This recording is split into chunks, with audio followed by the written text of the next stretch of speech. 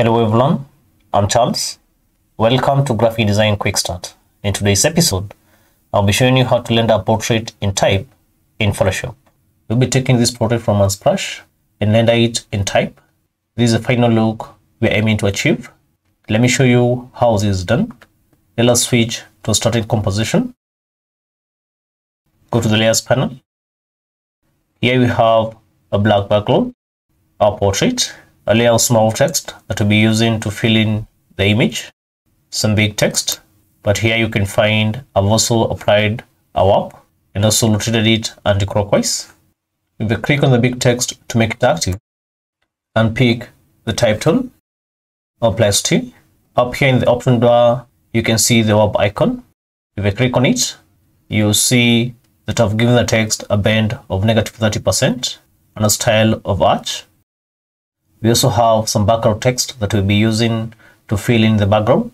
Let us get started. Show both the small text and the big text.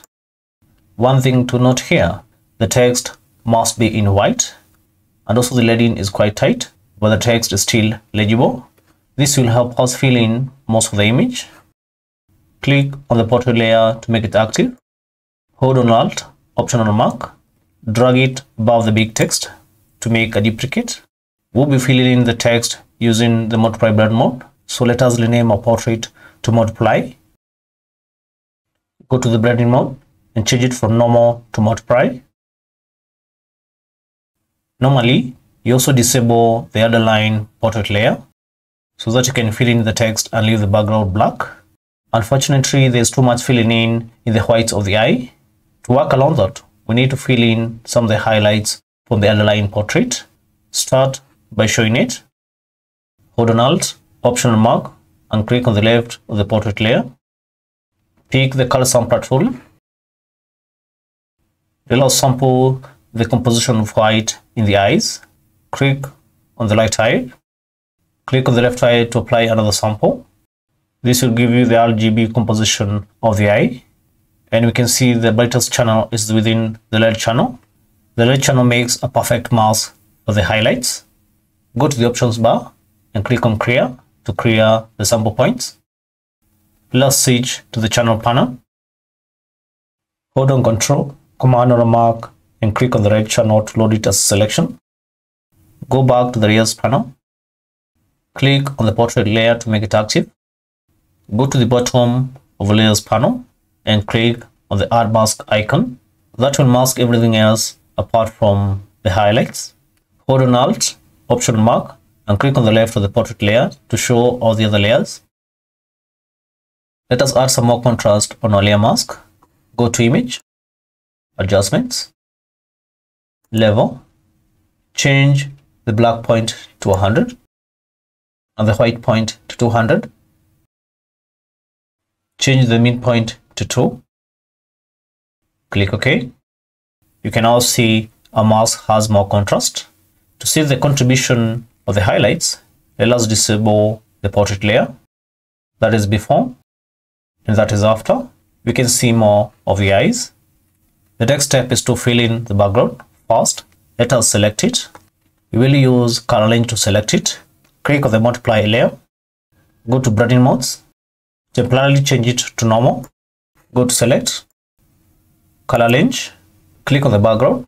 Here on the dialog box, you can see our background is well selected by the show of white, where white is the areas that are selected and black are the areas that are deselected.